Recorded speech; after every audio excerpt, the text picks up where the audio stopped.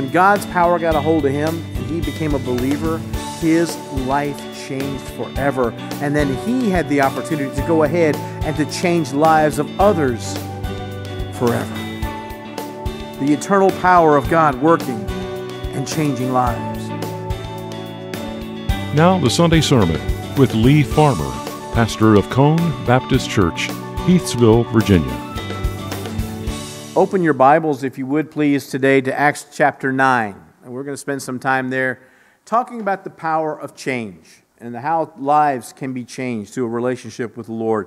So today, as we're journeying through Scripture, we're still following up, headed towards the day of Pentecost, and we're getting ready for that wonderful story about how the power and the presence of the Holy Spirit comes to earth, and now we receive the blessings from a daily journey with the Holy Spirit. But today, what I want us to look at is the life-changing power that we can have through a relationship with Jesus Christ.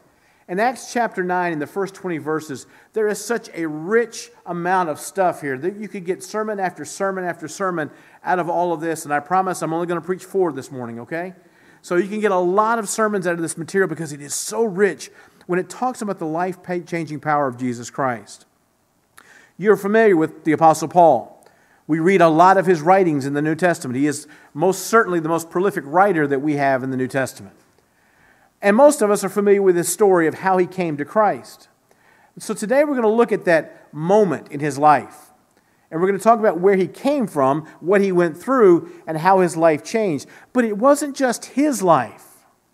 There were believers around him, people who had already put their faith and trust in Jesus Christ, and they had to stop and take a step back and appreciate what God had done in Saul's life, because they didn't trust him, and they didn't like him very much. And God changed their hearts as well. And so if you'll join me, please, Acts chapter 9, beginning in verse 1. Meanwhile, Saul was still breathing out murderous threats against the Lord's disciples. He went to the high priest and he asked him for letters to the synagogues in Damascus, so that if he found any there who belonged to the way, whether men or women, he might take them as prisoners to Jerusalem. Now, let's go back and look at just this portion of what's happened. If you are at all familiar with the story of the stoning of Stephen, when Stephen was put to death and stoned to death because of his faith and trust in the Lord, because of his willingness to boldly proclaim the word of God, people gathered around and threw stones and killed him. Saul, or the Apostle Paul, later to be known as, stood there and held their coats so he could pick up stones and kill Stephen. Think about that for a minute. He said, "Here, let me hold your coat. Kill him." He stood there and held the coats of these people who came along and picked up these stones and took this man's life. And then he didn't stop there. Then he wanted to find out from the leaders in the temple if any of the people within their congregation might possibly be a part of this new movement of Jesus Christ. And you see in Scripture it refers to them in verse 2 as people of the way. If you are a believer in Jesus Christ as your Lord and Savior, you today are people of the way. And so Saul sought them out. He wanted to find people who would dare follow this man named Jesus. And if he found them, he was going to have them imprisoned in Jerusalem. This is the kind of guy we're dealing with. Not a very friendly person at the start, is he? But praise the Lord for the changing power of Jesus Christ.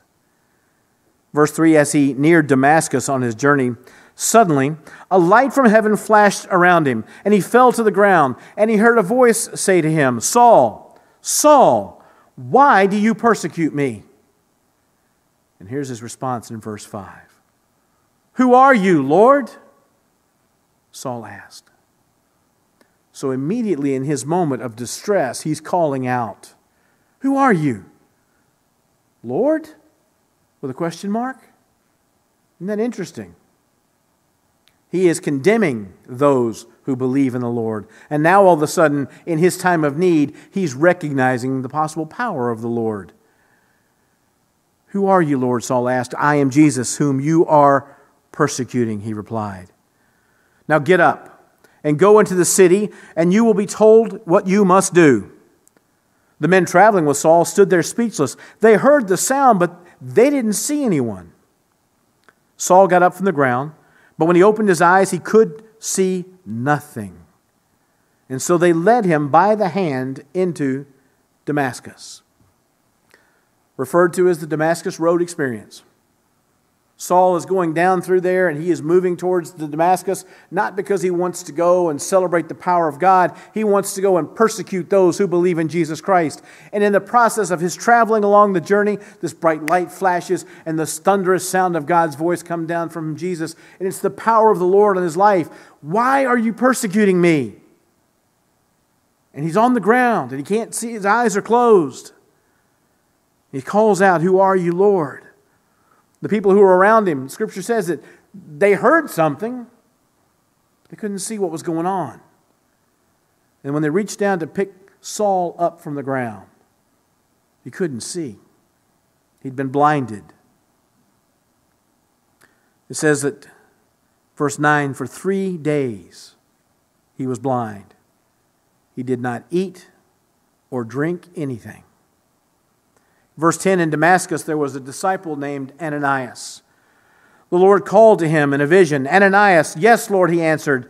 The Lord told him, "Go to the house of Judas on Straight Street and ask for a man from Tarsus named Saul, for he's praying." In a vision he has seen a man named Ananias come and place his hands on him to restore his sight. And then we'll stop right there. Because I always ask you to think about where you fit into this story. Would we have been more like the Saul character? Maybe God needs to do something incredible to get our attention, to change our life. Or possibly, if we've been believers for a while, maybe we find ourselves in Ananias' camp. Think about that for a minute. And here's why. Ananias has been told by God directly through this vision, "There's a man coming to see you, and this is what I need you to do. This is how I want you to minister to him." And his response in verse 13 is pretty what I think most of us would say. "Lord," Ananias answered, "I have heard many reports about him and all the harm that he has done to your saints in Jerusalem. And he has come here with the authority from the chief priests to arrest all who call upon your name." That's Ananias' response to a direct word from God. "Hold up, Lord.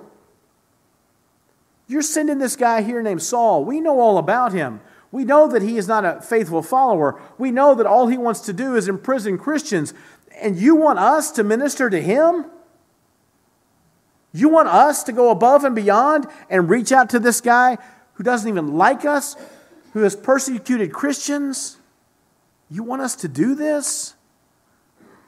Verse 15, "But the Lord said to Ananias, 'Go.'"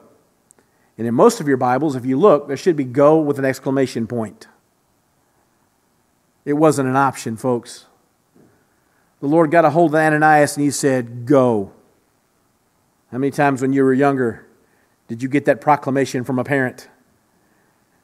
Without question, you didn't respond, you didn't backtalk, you knew they were serious. I kind of think that's what was going on in Ananias' mind right here. It wasn't a time for him to sit down and try to renegotiate, if you will. This was a parent talking to a child of God saying, "Go, do what I told you to do. Go. This man is my chosen instrument to carry my name before the Gentiles and their kings and before the people of Israel. I will show him how much he must suffer for my name." Ananias he's got some confusion going on now. Hold up. This is the guy you're calling? This is the guy that you want us to go around and follow, and he's going to minister in your name? But then he follows up because he says he will learn to suffer for my name. In verse 17, Ananias went to the house, and he entered, and placing his hands on Saul, he said, "Brother Saul, the Lord Jesus, who appeared to you on the road as you were coming here, has sent me so that you may see again and be filled with the Holy Spirit." Immediately, something like scales fell from Saul's eyes, and he could see again, and he got up, and he was baptized.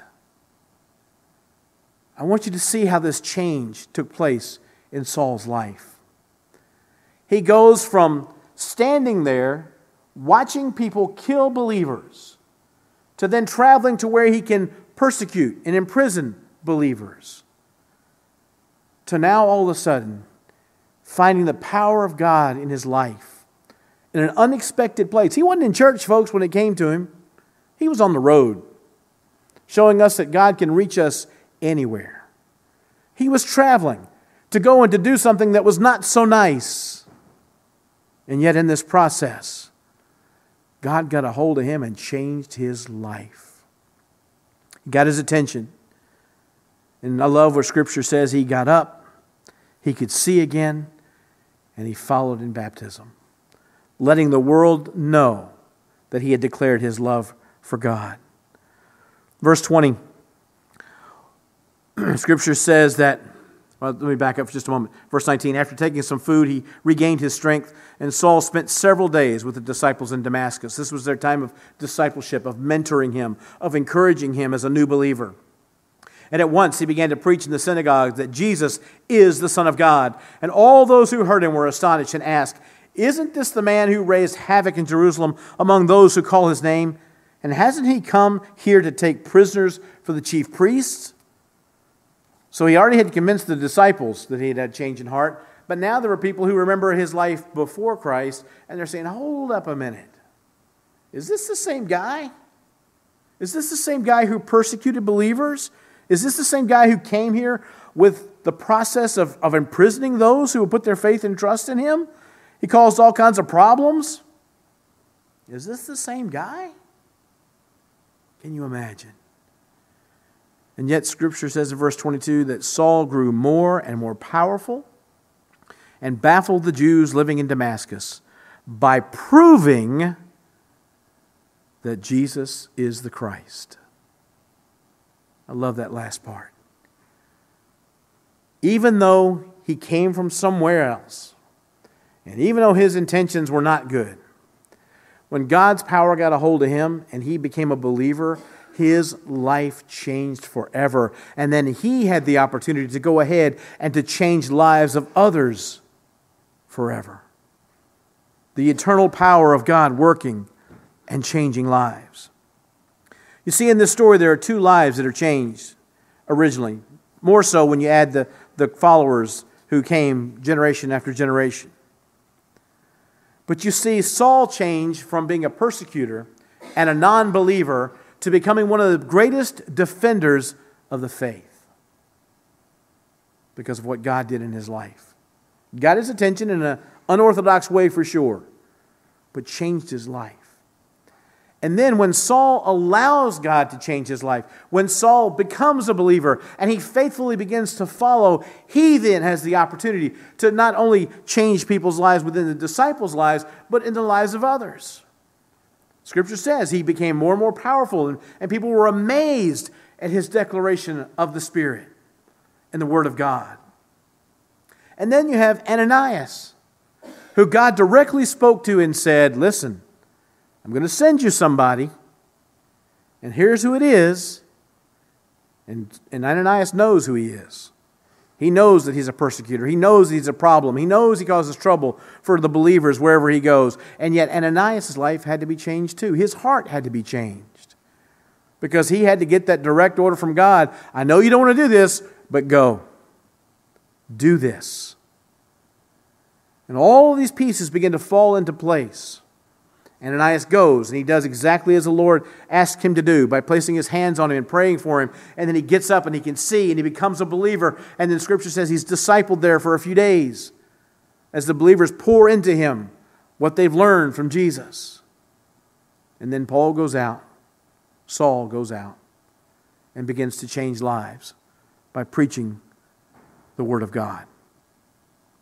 I want to encourage you this morning to think about this. In a relationship with Jesus Christ, the power of the Holy Spirit has the power to absolutely change us all. Whether we are the worst sinners in history, or maybe we just stumble every once in a while, 10, 15 times a day. God's power is life-changing, and He can change our hearts. Now, Think about this. Saul could have gotten up off the ground on the Damascus road and just dealt with the fact that he lost his eyesight. He could have said, I don't believe all this mess, and gone ahead and done whatever he wanted to do. He didn't have to go to the house where he was told to go. He didn't have to spend time there after he got his eyesight back, allowing the disciples to pour into him. He had the ability to choose otherwise. He had free will. But he heard the call, and he followed it. And because he did, even today, most theologians think the Apostle Paul is probably one of the greatest apologetics or defenders of the faith that there ever was. And he had an incredible experience with God. He's referred to as one of the apostles, but yet he was never physically in the presence of the living Jesus Christ in the human form. The only one of the apostles, the original apostles, who never was there in the presence of the body of Christ while he was living on earth.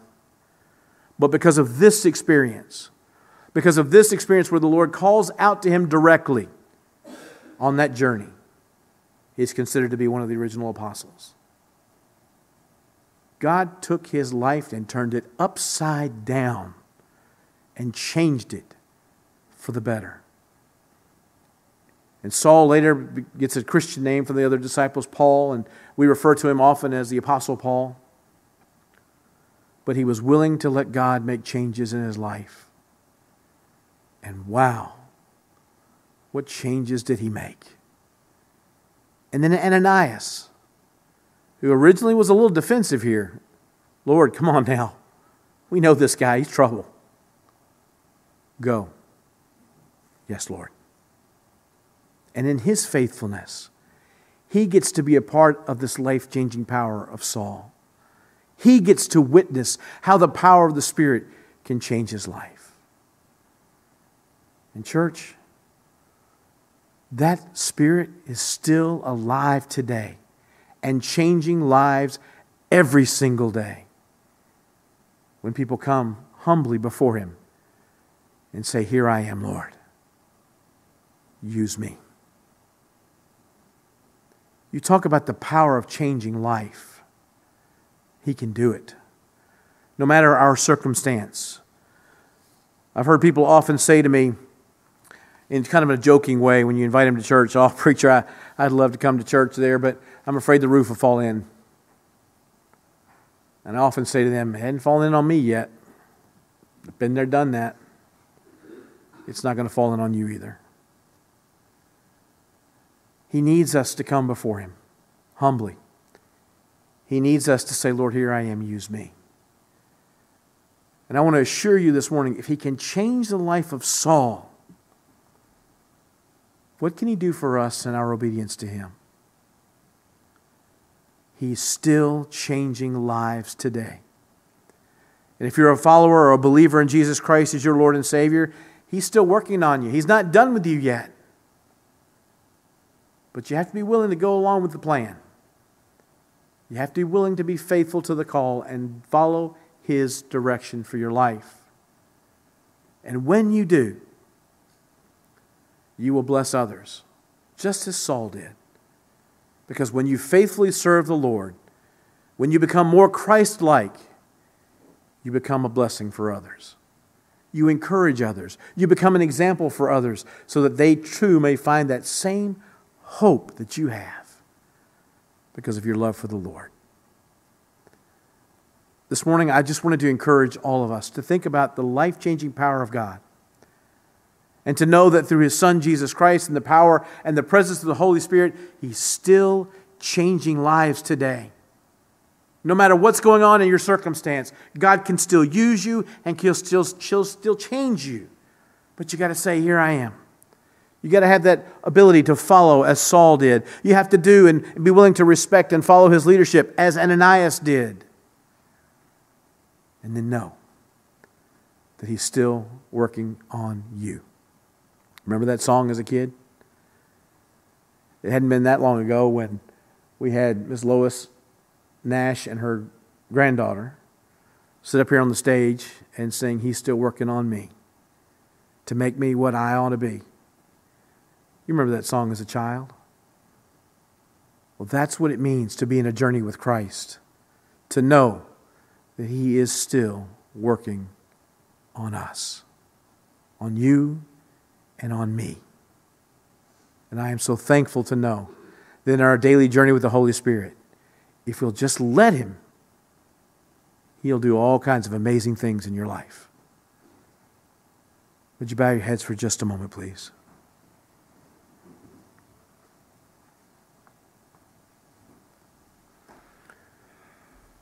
When you think about a relationship with Jesus Christ and you think about what He did in the life of Saul,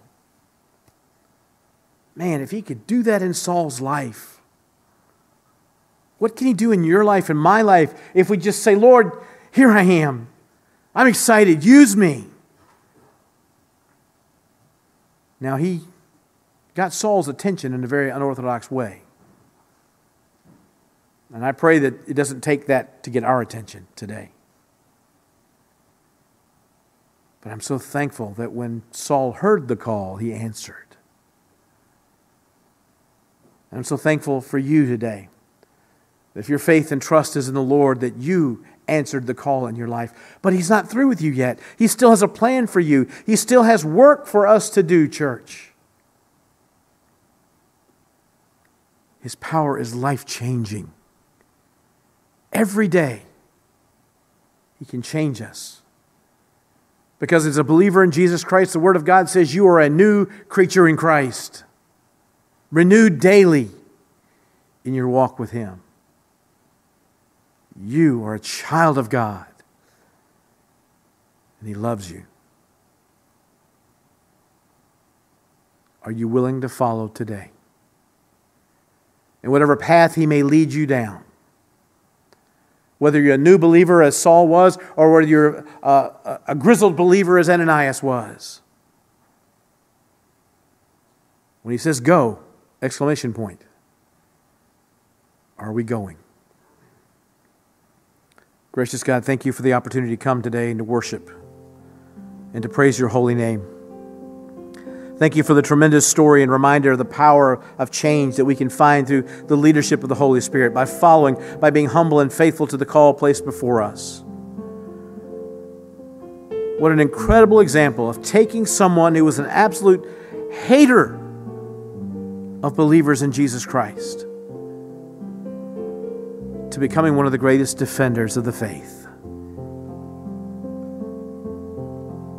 Lord, help us all to be as faithful, to hear the call and to follow faithfully and humbly,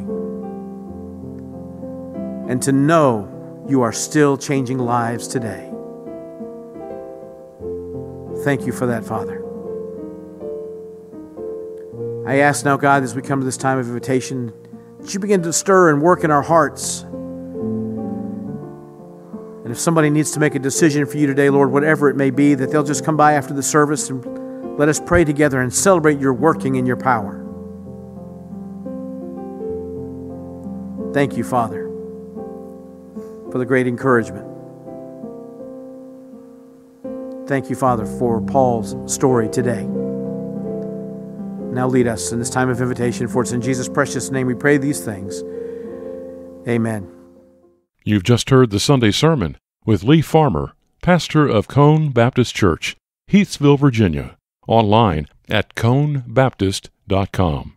That's COAN Baptist.com.